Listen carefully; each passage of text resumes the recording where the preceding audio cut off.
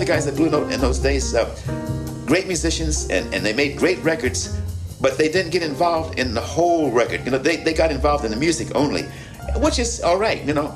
They produced some great music. After that, they said, okay, Alfred, you got it. You got the liner notes, you got the photograph on the cover, you got the graphics, you got the rest of it. You know, I did my part, you know, so you got the rest of it. But I wasn't like that. I went to them and said, look, I would like to be involved in the whole project, you know, not just after the music. I'd like to, you know, sit down and talk with you. Who are we going to get to write these liner notes? Is it going to be Leonard Feather? Is it going to be somebody else, you know? Who's going to do the graphics? Let me see them before you print them, you know, and let me check out, make sure everything's right. And let's pick the photos you're going to use, because I don't want to wind up seeing some photos that I don't like of myself on an album cover, you know. And so we worked hand in hand together with every phase of the thing. Everything I know about making a record today, I learned from Alfred Lyons, you know, and he allowed me to learn from him, you know.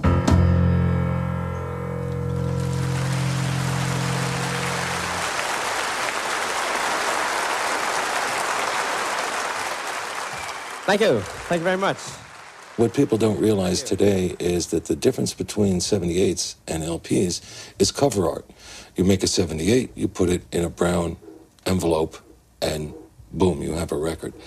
Once you come to the LP era, even the 10-inch LP era with 3 or 4 songs on a side, not only do you have more recording costs, but even if you're reissuing stuff that you already own, suddenly you have art costs. You have to create a front cover, write liner notes, create a back cover, and it became a far more expensive business to be in. The day that guy walked in there, Blue Note changed.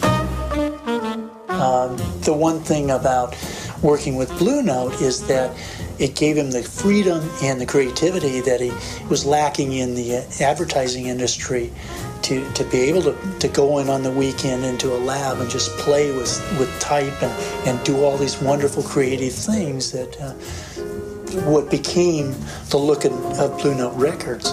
I like the fact that, I know it's not supposed to matter that much, but the records always looked so good.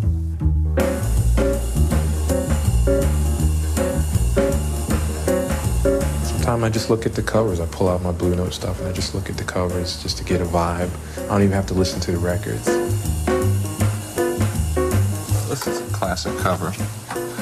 It's Time, Jackie McLean. And the music inside is really reflective.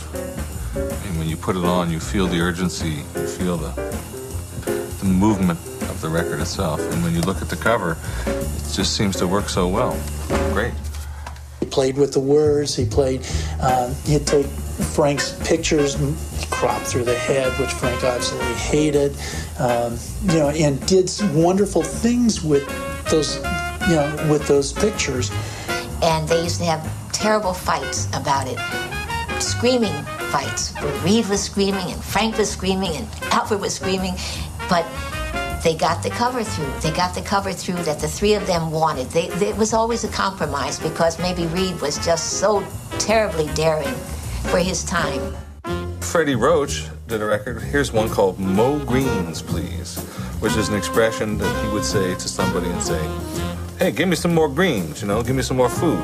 So here he is in front of the place, and I think in New Jersey, where he enjoys eating food, asking the woman to give him some more greens. It's Tony Williams Spring, which has just a simple orange on white. But it's a beautiful, simple concept, and on the back, very little information.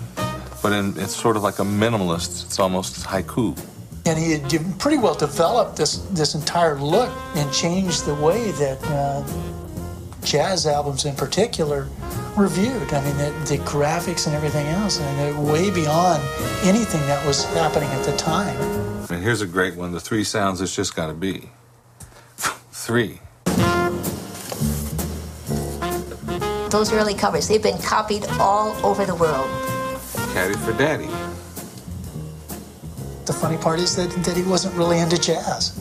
He would take all the album covers that they would give him, and he'd go down to the music store and trade them for classical records.